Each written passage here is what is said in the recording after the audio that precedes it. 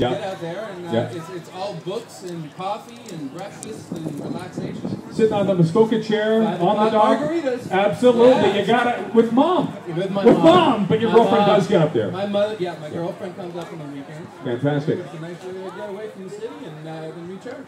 Now, when you started Flashpoint, David, did you know it was going to be this huge? I mean, on both sides of the border. Honestly, no idea. Yeah. But very pleasantly surprised. Now, have you talked to some of the American fans down there? Do they know it's Toronto, or do they just think it's some big city? No, they absolutely know it's Toronto. Right. And I've talked to a lot of people because I was down there recently, actually. And, okay. A few cops too. Which, well, and I was going to say that. Do you guys bump into cops, actual SWAT cops? And because sometimes you see police shows and the cops go, "It's nothing like that." What's the feedback you get from SWAT police officers? Well, we've got guys on set with us. Yeah. So we get to know a few of the guys that work the city. And yeah. They're all really supportive. I mean, they're some of them are actually responsible for some of the stuff you see that we do. So we try as hard as we can to maintain authenticity. Yeah. To honor them and what they do. So they are, in part responsible for what you see on there. And the ones that come up to us on the street usually say that's, looking really good. We appreciate everything that you try to keep it authentic and try to do what we do. Now, it's got to be a dream role for an actor.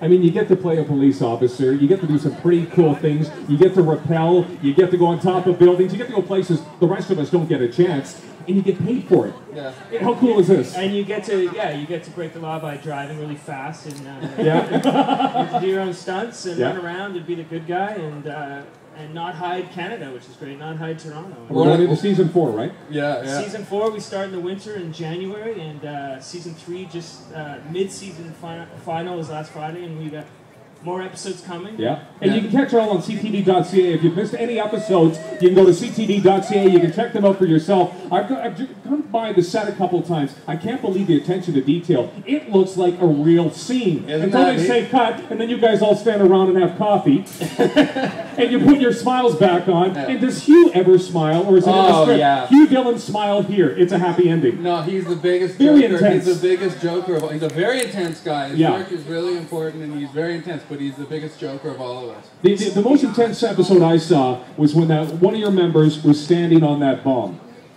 Remember the episode? Didn't that break your heart? Yeah. He stood there and then he called his parents. And he stood there and his buddy was going to, he's going to get the sandbag because he's going to try it, and all of a sudden he lifts his, I know. Mark Taylor nominated for a Gemini this year. I know. Yeah. The continued success.